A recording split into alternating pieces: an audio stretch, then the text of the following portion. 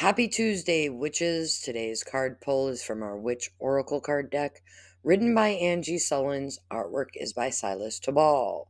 Today's note from our Witch's Almanac is that the moon is in its third quarter in Cancer.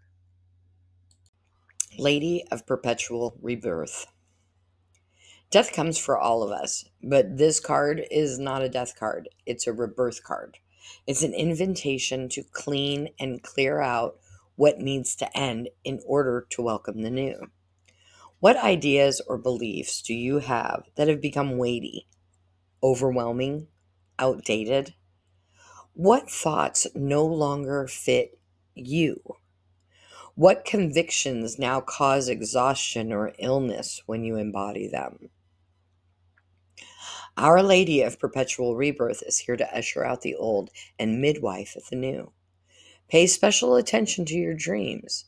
There are signs and symbols showing themselves to you right now that will indicate what wants to be loosened and released. The new vision, new awareness, or new life that is circling you right now will also send out strong signals, so pay attention. Listen, watch, observe.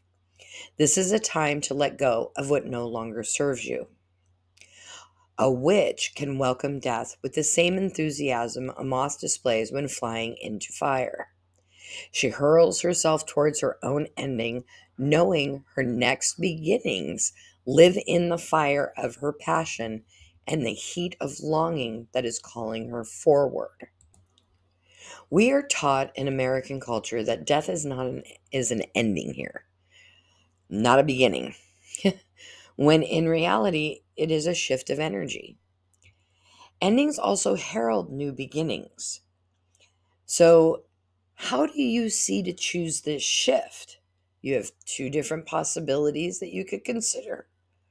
The first one is you can take this shift and use it to take you to a higher plane, or you can continue to wallow in that energy that is now dead and stay buried and stay stagnant.